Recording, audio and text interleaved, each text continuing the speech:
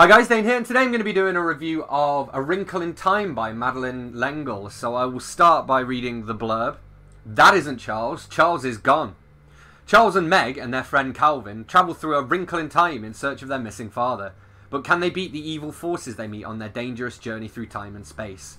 So I'm going to give you some overall thoughts first on this one, I think, and then we're going to go through and look at some of my tabs. So overall, I thought it was pretty competently written. It was almost Enid Blyton-y in a way. There was a lot of, you could see the influence from science fiction and fantasy, although it is definitely aimed at, a middle grade audience, really. Although I do think, parents would enjoy reading it to their kids and that sort of thing. The language was pretty well done.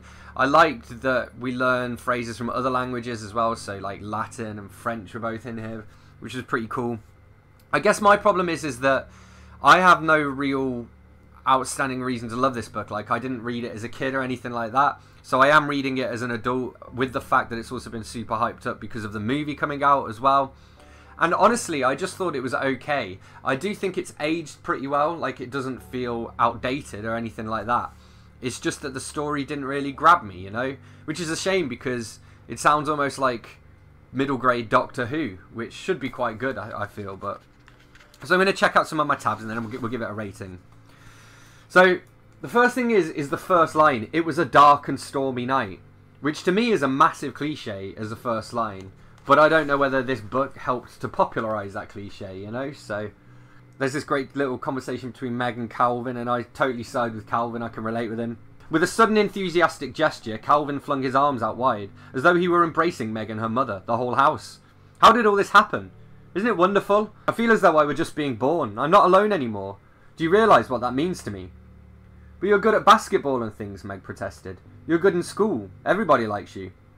For all the most unimportant reasons, Calvin said. That hasn't mean anybody in the world I could talk to.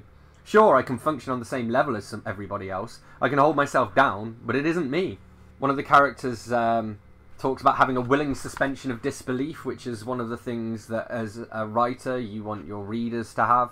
It basically means that they, will overlook any implausibilities in the story or whatever because they're so invested in it, I suppose. We're investigating what happened to their missing father, and what he did was what they call classified. But Meg says she had an idea of where he was. Out in New Mexico for a while. We were with him there. And then he was in Florida at Cape Canaveral, and we were with him there too. So New Mexico's where Roswell is, right? And then Cape Canaveral, obviously known for rocket launches and whatnot. And then we get to the slightly preachy religious bit. So, who have our fighters been? Calvin asked. Oh, you must know them, dear, Mrs. Watson said. Mrs. Who's spectacles shone out at them triumphantly. And the light shineth in darkness, and the darkness comprehended it not. Jesus! Charles Wallace said. Why, of course, Jesus. We have a use of the word smilingly, which is a word that I hate. I thought this was a great quote. So we got, nobody suffers here, Charles intoned. Nobody is ever unhappy. But nobody's ever happy either, Meg said earnestly. Maybe if you aren't unhappy sometimes, you don't know how to be happy. Calvin, I want to go home.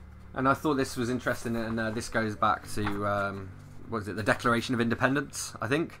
Is it that? Yeah, it is, isn't it? Yeah. We hold these truths to be self-evident, she shouted, that all men are created equal, that they are endowed by their Creator with certain inalienable rights, that among these are life, liberty, and the pursuit of happiness. As she cried out the word, she felt a mind moving in on her own, felt it seizing, squeezing her brain. Then she realised that Charles Wallace was speaking, or being spoken through by it. But that's exactly what we have on Camazotz. Complete equality. Everybody exactly alike. For a moment her brain reeled with confusion. Then came a moment of blazing truth. No, she cried triumphantly. Like and equal are not the same thing at all. Good girl, Meg, her father shouted at her. But Charles Wallace continued as though there had been no interruption. In Camazotz all are equal. In Camazotz everybody is the same as everybody else. But he gave her no argument, provided no answer, and she held on to her moment of revelation. Like and equal are two entirely different things. And I think that that's something that we should remember, especially in, today's days of, I suppose, forced equality. Being equal to somebody doesn't mean that you're necessarily like them. And that's what diversity should be about as well, So they're talking about the happy medium, and Calvin says, can't you see what's going to happen? Oh, no, not in this kind of thing. Mrs. Watson sounded surprised at his question. If we knew ahead of time what was going to happen, we'd be like the people on Camazots with no lives of our own, with everything all planned and done for us. How can I explain it to you? Oh, I know. In your language you have a form of poetry called the sonnet. Yes, yes, Calvin said impatiently. What's that got to do with a happy medium? Kindly pay me the courtesy of listening to me. Mrs. Watsit's voice was stern, and for a moment Calvin stopped pawing the ground like a nervous colt. It is a very strict form of poetry, is it not? Yes. There are 14 lines, I believe, all in iambic pentameter. That's a very strict rhythm or meter, yes? Yes, Calvin nodded.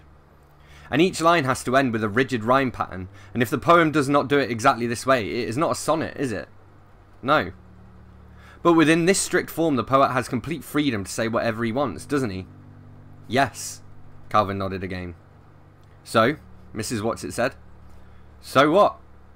Oh, do not be stupid, boy, Mrs. Watsit scolded. You know perfectly well what I'm driving at.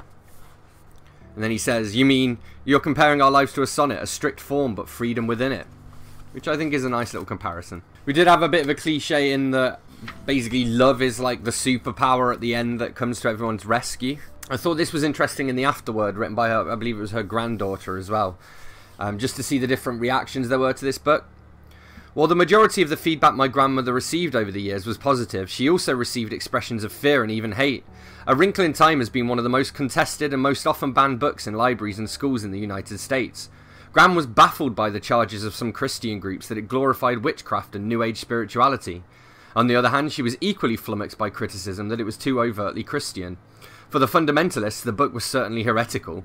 For literalists who were fearful of the essential metaphorical nature of language, it was anathema. She antagonized the same crowd that would later want to burn the Harry Potter books. I love this thing down here as well. According to another note on her draft, she changed Mrs. Watsit's age from 625,379,152,497 years, 8 months and 3 days to 2,379,152,497 years, 8 months and 3 days because the universe is only 5 or 6 billion years old, according to Isaac Asimov. I thought that was a nice little touch. So all in all, yeah, I mean, I did enjoy this. I don't really know whether it lived up to the hype. I do think there is a certain timelessness to it, and I did enjoy the writing. But I just think I would prefer to have been reading Enid Blyton myself, and I don't know if the story was necessarily mind-blowing. I can see why the movie got fairly mixed reviews as well, because I think it's quite a Marmitey story. But definitely, I am glad that I read it. If it sounds interesting to you, then definitely pick it up as well. Yeah, it petered out a little bit towards the end, to be honest, but overall it was competent. I'll give it a 3.5 out of 5. So there we go, that's what I thought of A Wrinkle in Time by Madeleine L'Engle. As always, don't forget to let me know in the comments what you thought of this book if you read it. Hit that like button if you've enjoyed this video, hit subscribe for more, and I'll see you soon for another bookish video. Thanks a lot. Bye-bye.